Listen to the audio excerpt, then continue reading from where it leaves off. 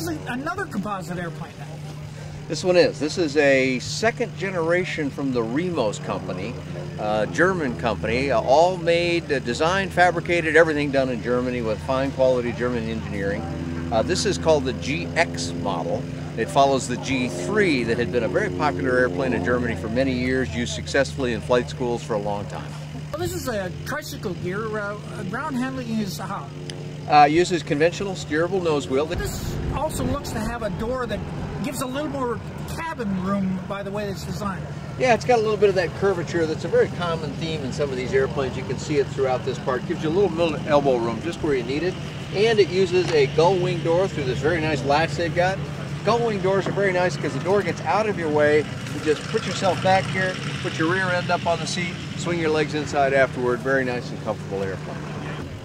This almost looks like a sports car interior here, Dan. It does. They've really redone this. When they went from the G3 to the GX model, they redid the entire instrument panel and they put in this beautifully sculpted seats here with these side bolsters and everything. Sitting in this airplane is very comfortable for both occupants.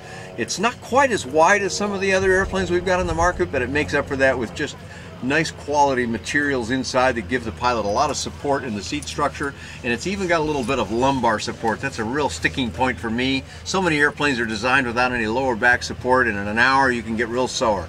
Won't happen to you in the Remos GX. Now, what type of control systems is used in it? Now, controls in this one, very nice. Two nice big joysticks, gives you kind of a fighter pilot feel.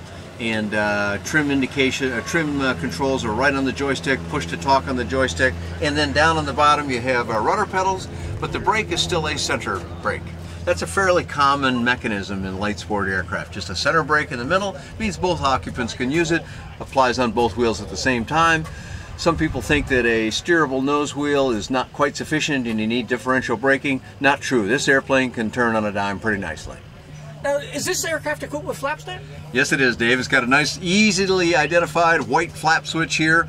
Press down for more flaps down, back up for up. But on the down, they're linear, and you can have just as much as you want. And then the up automatically stays up until they're fully retracted. Also notice that this airplane uses the dual glass screens, but they're stacked one on top of the other, providing a lot of information to the pilot.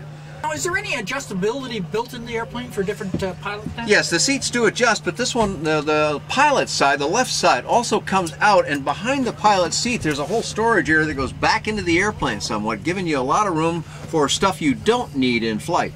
For things you do need in flight, if you can get your camera up in here, you got a couple little stash places here where you can put some items that you might want in flight, and they've got a nice little elastic cargo netting that keeps it in place. But there's one more thing that we've got to point out on this airplane, Dave, and that's the folding wings. There are not too many of these airplanes that have it, but for many people that's a seller. And this one has a nice folding wing setup so that you can put them both back, you can store it in a much smaller space of a hangar, or you can have a whole rolling hangar trailer that you can take your airplane all the way home with you.